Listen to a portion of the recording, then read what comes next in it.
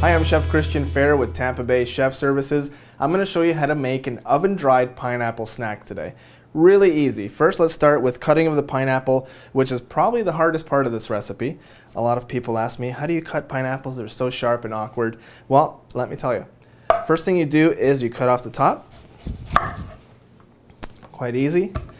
Then you'll start slicing down the sides.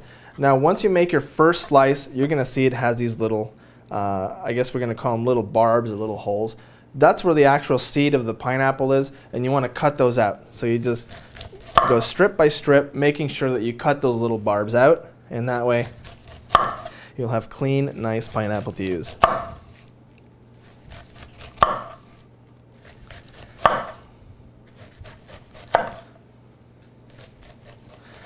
Alright, so now we have our pineapple ready to slice.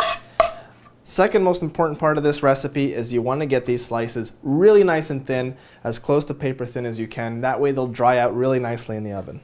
Okay, so I'm going to use my knife skills here and try to get a paper thin slice of pineapple.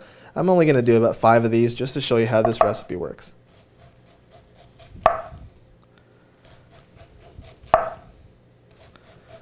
So I'm going to take my pineapple slices, I'm going to lay them out on this nonstick pan. Now you're more than welcome to put down some wax paper or nonstick foil, but this particular pan is pretty good, so I'm not going to use any of that.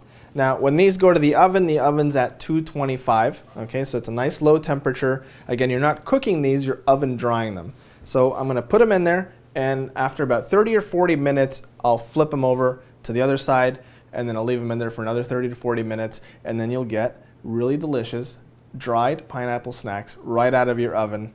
Thank you very much for watching.